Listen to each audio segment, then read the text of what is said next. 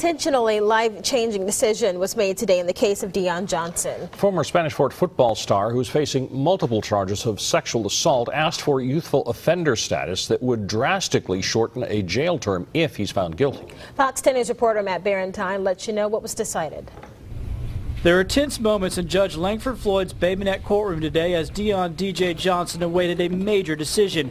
The public and media were removed from the courtroom as Judge Floyd listened to arguments on youthful offender status, a change that would reduce a possible sentence for Johnson to a maximum of 3 years for each of the 4 sexual charges he faces. In less than an hour, a decision was made.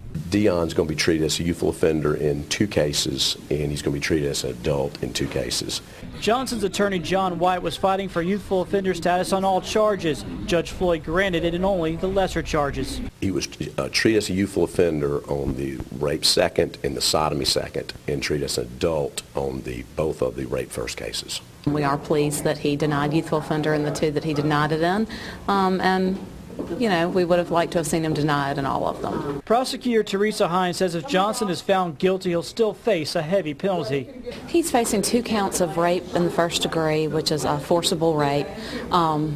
He's looking at 10 to life on each of those charges, which could be potentially run consecutively, in addition to the youthful offender facing the 3 years on each of those counts. Judge Floyd set the trials in the adult cases for next March. The youthful offender cases would be tried once those are completed. In Bay Minette, Matt Barentine, Fox 10 News.